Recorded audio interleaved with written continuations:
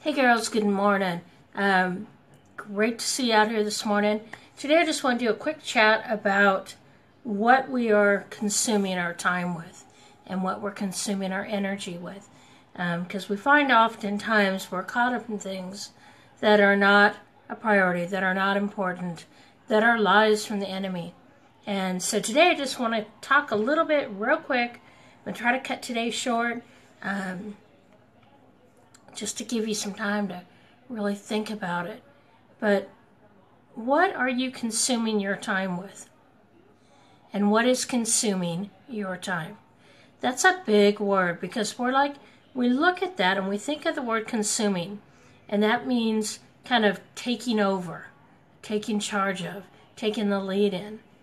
You know, what is it that has got our attention so drawn in that we may be unbalanced in other areas? So that's why we talk about in Healthy Mindset Cafe about maintaining that balance between your mindset, your body, and your spirit. So we're talking about our mindset. So that's the things we think about, and a lot of times our attitude and that aspect. Our body is our overall health. It's not how skinny and how perfect you are. It's how does your body feel? How do you feel physically? Okay? And then your spirit is your relationship with Christ, because that's God's spirit in us. And how are we balancing these three components in our life? Now, if there's something in our life that's a distraction, that's consuming us, then we can be taken away from that balance. We can be taken away from the priorities. We can be taken away from what God has called us to do. So my question is, what is consuming your time? And sometimes we can say, oh, family, oh, children, the job, and we can list all of this stuff. But we really have to stop and breathe for a moment and think about, are we balancing everything? So, for an example, in your job, are you saying yes to everything? And I'm talking more like if you own a business, because I know in corporate you kind of have to do what they tell you. But are you pretty much doing everything? You know, maybe you need to step back from some of it, delegate some of it, or if you're doing stuff for other people, maybe not take as many people on. If we're talking about family and you've got kids, do your kids have to participate in every single thing out there? And see, what I have found is in most of the people with children is they tend to overcommit with their children involved in every activity they could possibly do, because as a kid they didn't do that. But that's not always the best answer. You know, something I learned growing up is that there was a reason for the no's from my parents. I may not like them, but there was a reason for it. And as I got older, I understood the concept that every time I want something doesn't mean I'm going to get it. So what are we teaching the children?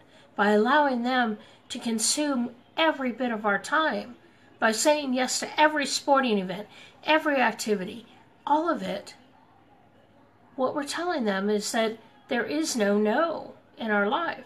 And then they grow up and become adults that don't accept that sometimes you don't get what you want, that sometimes you lose. So when we look at if that is consuming us, and I know that's a touchy situation, topic with some, because they would do anything for their kids, and how dare you say not do it. But realistically, look at it. You know, what message are we teaching our children? But when we look at consuming our time, all of us get the same amount of time every day, 24 hours, right? We all get 7 days a week. We all get the same amount of days in a month and 365 days in the year. All of us. I don't get a day more than you do. You know, I mean, obviously if we pass on yes, I got a day longer, but we're talking as, you know, we're sitting here today, you and I both have 24 hours in this day. What are we going to do with it? Well, we're going to sleep 8 of them. You know, then there's, work side. Then there's time with God. There's time with the family. So you've got to balance all that out. But what we find as women is we're consumed with so many things that we cannot keep our life in balance. What is consuming you today? A quote by Lysa TerKeurst that I read today as I was doing a study. It says, "What we consume will consume us. It is our choice whether we are consuming God's life or the enemy's lies." What are you consuming today? That's a great question to be challenged with. And that's part of the reason we started later today, because I read that and I thought, that's a really good question for me to think about. What am I consuming my time, my life with on a day-to-day basis? Is it of the things of God, or is it lies that the enemy's told me? What are you consuming your day with? And I know that's a challenging question. And some may get defensive on this and say, well, that's none of your business. I'm consuming with what it needs to be done. But if we step back and really look at it, are we truly consuming ourselves with God and God's life for us, or are we so caught up in the distractions of life, of the enemy, that we're not consumed with what God wants us to be consumed with? That's a tough question to ask. But I challenge you today to take that time and really ask yourself, what consumes your days? Now, if we want to follow example, because we always want to look at examples from the Bible, what did Jesus consume himself with all day, every day? He was about prayer. He was about teaching. He was about touching the people. He was about training up leaders, his disciples. So if that's our example, yeah, we've got a long way to go. We're not going to be that perfect example, but it gives you an idea of where the priorities are in our life. If your priorities are not circled and centered around God and his purpose in your life, you are missing out on abundant blessings. It's not saying that you're wrong, but what are you missing out on? That's what excited me. When I read that quote and went through this study, and I went, it's my choice if I consume God's life or the enemy's lies. My choice.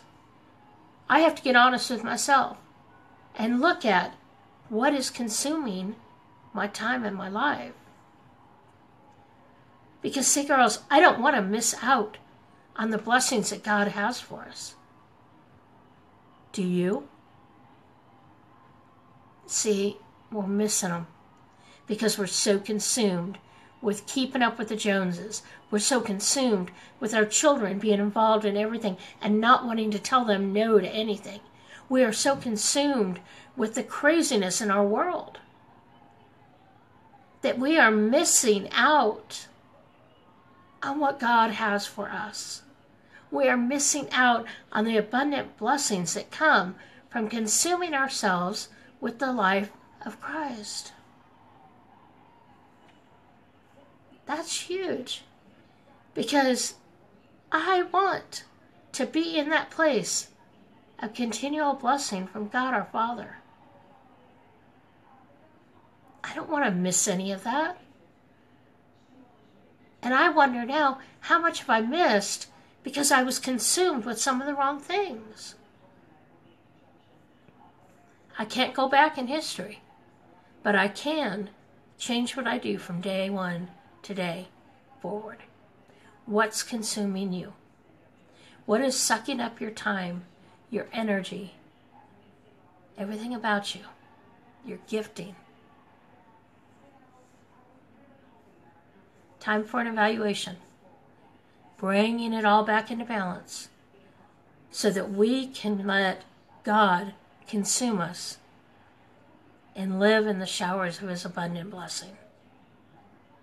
That's so much better than anything the world can offer us. I can't wait to see what God does now that my eyes have been opened and I went, aha, this morning. I pray that today you will also determine what are you consuming your day with, your life with. And make those changes. Make those choices. Those aren't easy sometimes. But start to make those changes so that you can be totally consumed with God and His abundant blessings for you. So, time for you to go and ask God, what am I being consumed with that is not of you? And let's do a little house cleaning today.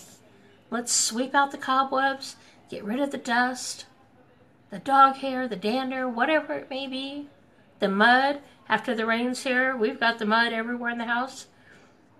But, that's just, I'm using that as an example.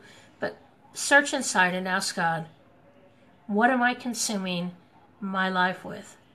What do I need to change to consume my life with more of you? It's a hard question to ask, girls, because He may tell you something you don't want to hear. But He's going to tell you something that's going to change your life forever. So I leave you with that. What are you consuming your life with? Ask God to show you those areas you need to change today. And I'll be praying for you. Have a blessed day, and we'll catch you tomorrow. Bye-bye.